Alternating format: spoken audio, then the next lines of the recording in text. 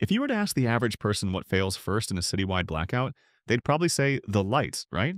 But the truth is simpler and scarier.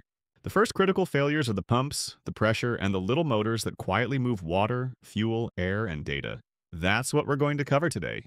This is educational, straight to the point, and focused on what you can plan for. Here are the first 15 things that typically fail in a city blackout, what that means for you, and one simple action you can take for each.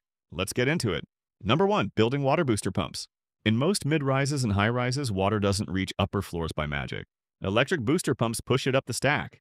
When the power dies, those pumps stop immediately. Lower floors may see a slow dribble for a short time. Mid and upper floors go dry fast. Toilets don't refill. Hot water tanks don't pull from thin air. Action: store water where gravity helps you, not where it hurts you. Keep sealed containers on a low, cool shelf and keep a clean bucket for one manual flush only after you've budgeted drinking water first.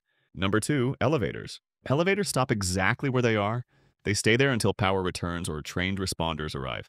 Your stairwell becomes your only route for groceries, strollers, wheelchairs, and emergencies. In summer, stairwells act like chimneys. In winter, they feel like freezers. Action: learn your stair path today, not later. Stage a tiny stair kit by the door. A headlamp, thin gloves, and a small water bottle.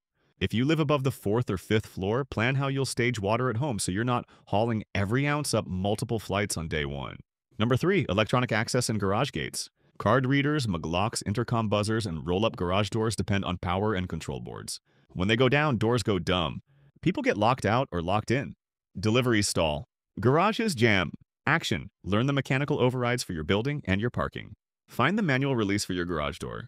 Carry a physical key if your system allows it, and write the steps down on paper where you'll see them. Number 4, traffic signals. Intersections go dark instantly. That means four-way negotiations, hesitation, and fender benders. It also means emergency vehicles move slower and evacuations take longer than people expect. Action: print 2 non-highway routes out of your neighborhood. Drive them once on a calm day. Mark 1 backup turn for each route. Paper in the glove box doesn't need a battery. Number 5, home internet, modems, and routers. Your modem and router die with your household power. Even if your provider has some nodes up, your Wi-Fi is still down. Smart devices go quiet.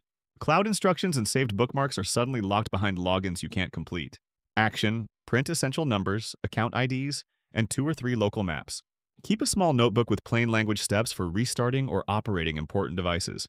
Don't rely on a cloud note you can't reach. Number 6, cell towers on battery. Most cell sites have limited backup batteries or small generators. Some sectors last a few hours, others blink out quickly. Coverage turns patchy.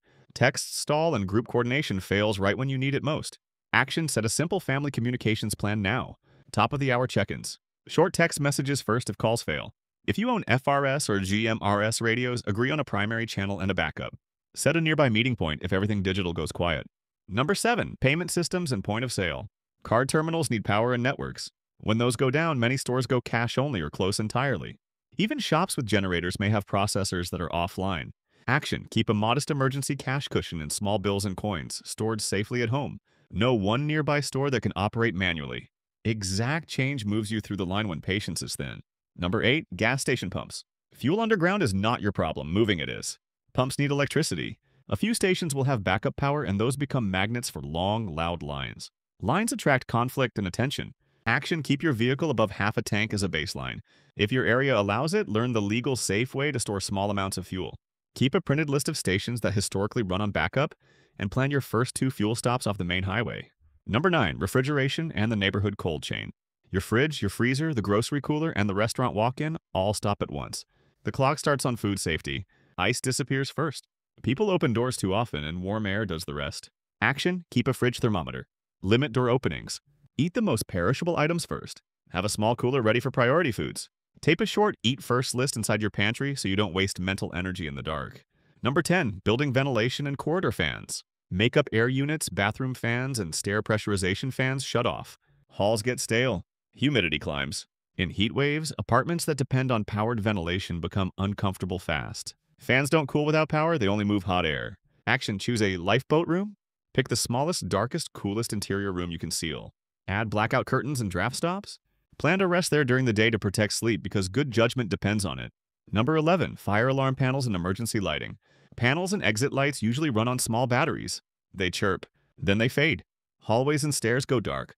People trip while carrying water and supplies. Action: put glow tape on door handles, on light switches, and on the first and last stair of your main route. Keep a headlamp by every bed with spare batteries next to it. Know where the manual pull stations are in your building. Number 12, sewage lift stations and backflow risk. Cities rely on lift stations to push wastewater uphill or across town. When power dies, those pumps stop unless there's effective backup. Even with backup, they need fuel and crews. If that chain falls behind, levels rise and low-lying basements can see backflow. Action: if you live below street grade, ask your building manager about backflow protection. Minimize water use until systems stabilize. Watch for slow drains, gurgling, or odors. Store important items off the floor in basements. Number 13, water quality and pressure advisories. Treatment steps and distribution pressure can drop after a big outage.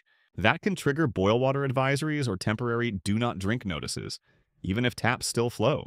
Action: store several days of drinking water ahead of time. Learn 2 safe disinfection methods, boiling and an appropriate chemical method, and write those steps on paper near the sink. You don't want to guess ratios by flashlight. Number 14, ATMs and banking access. ATMs often go offline in a wide outage.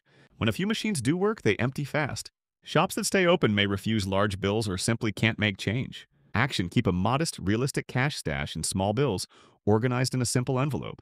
Track what you spend during an outage so the recovery week doesn't surprise you. Number 15, cloud logins and verification loops. Many apps you think work offline still try to verify. They want a network, a code sent to a dead phone, or an accurate time source. If GPS time or servers are unreachable, you can get locked out of your own notes and tools. Action: build a one-page Go binder. Include key contacts, medications, policy numbers, a neighborhood phone tree, basic maps, and printed recovery codes for any accounts you must access. Paper is boring. In a blackout, boring works. Let's zoom out for a moment and connect the dots. Blackouts don't just turn off light. They stop motion. They stop the push behind everything you rely on. Booster pumps, elevators, access systems, traffic signals, routers and radios, payment networks, pumps that move fuel, fans that move air, small batteries that buy you a little time and then quit, lift stations that keep the city's worst problem out of your home, logins that suddenly expect a code and a clock you can't provide. When you plan around those early failures, you turn a scary surprise into a manageable inconvenience. Now let's end with 3 quick, practical moves you can take today. First, print what matters. 2 backup driving routes, your stair route, and a simple top-of-the-hour family check-in plan. Tape 1 copy near the door and put another in the glove box. Second, stage water and light. Put sealed water on a low, cool shelf. Place a headlamp by every bed with spare batteries next to it. Third, build that one-page Go binder. Contacts, medications, policy numbers, a short list of no-cook meals, recovery codes, and a neighborhood phone tree. Keep it where you can grab it in the dark. This isn't about panic. It's about flow, not glow. The first things to fail are the systems that move what you need from A to B. Learn them once. Prepare a little, and the next time the city goes still, you won't freeze or guess. You'll execute your plan. Take care, stay safe, and prepare. We'll talk to you all later.